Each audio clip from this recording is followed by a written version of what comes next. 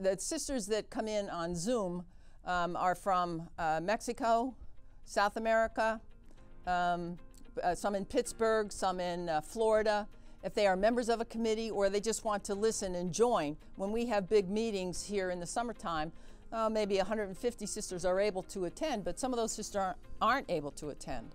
So coming in through technology is perfect. And on the screen system that we have with the 3 big screens in our meeting room downstairs, all the sisters in the room are able to see them on the screen. So they are able to participate, which is one of our goals, is to have everybody involved.